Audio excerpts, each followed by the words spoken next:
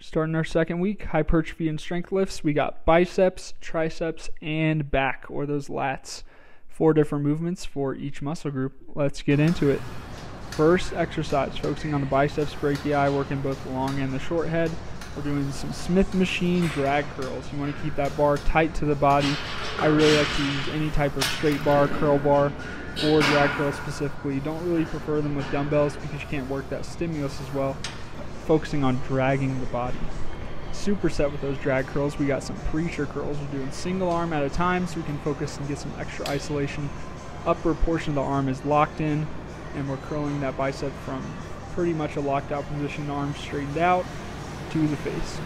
Should be increasing the weight on this one as the reps are descending. Should finish with a heavier dumbbell than you started with. Third exercise, after this one we got single arm standing cable curls. So we're going to angle that inside leg outwards just so we can open those hips up a little and get some extra leverage so we can get full extension on that arm. The arm is going to start down by the side in a completely straight position. Angle that elbow outward, and we're just pulling that cable in towards the chest out in front of us. That's going to give you better range of motion and a better burn for the biceps. Final biceps exercise, we got single arm high cable curls, 3x10 each. This will be an easy transition from the previous exercise we just did. Upper portion of the arm, like mini bicep exercise, we don't want it moving. Just the lower portion of the arm is moving. So straight arm, and we're curling that hand into the face. Moving on to the triceps. We got a single arm rope cable pull down.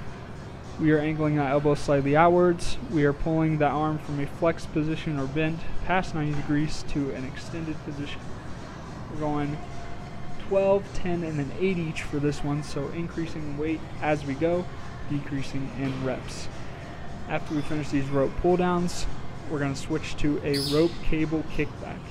I really like doing kickbacks with either a cable or a band as opposed to a dumbbell. The rope itself is in a great position so we can get that pendulum action going. Upper portion of the arm is parallel to the ground. We go essentially from a 90-degree angle to a 180-degree angle with every single rep that we do. Really will feel the burn in the short head of the tricep on that one. Third exercise for the triceps, we have kettlebell diamond push-ups. The fingers will be facing in towards each other. I really like to do these from a kettlebell. You can also do them from a hard medicine ball if you have them. We're just doing push-ups, locking out on each one. You should feel this in the triceps and possibly a little bit the chest as well. Superset with that, we have our final tricep exercise. We have a dumbbell overhead extension. Definitely do these from seated. Get a little bit better isolation so you're not using your legs too much to perform the repetitions. Reaching down behind the head and extending, locking out over the head. We're moving it back now, working the lats. Single arm rows from a cable. We're just leaning back.